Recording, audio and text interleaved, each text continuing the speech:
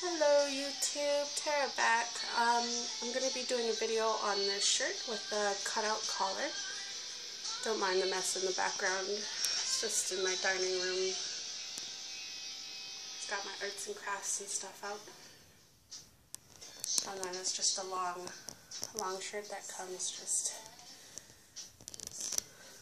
past my waist there. It's just cutouts here, and I got a undershirt underneath.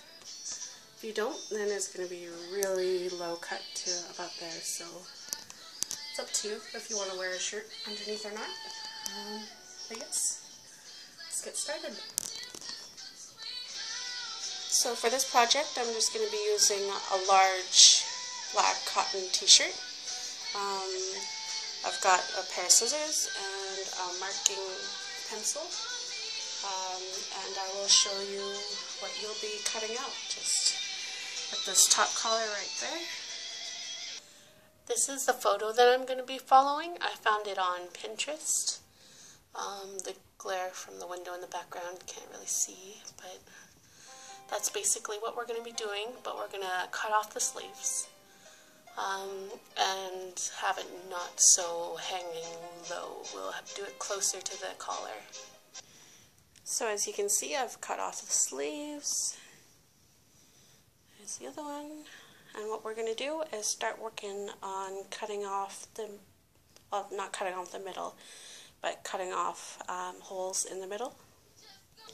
So I just drew out where I was going to cut. I turned the shirt inside out, so you won't have to worry about seeing anything on the other side. But because I do have a fabric pencil, it will, anything that was marked will wash away.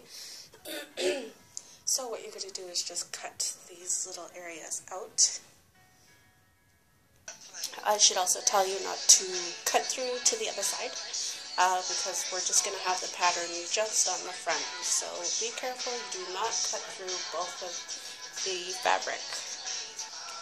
Okay, so I have just cut out all of what was drawn out there.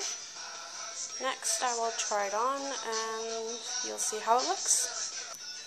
And this is what it looks like on. This one I didn't have to wear in like a undershirt underneath because it's not too low cut.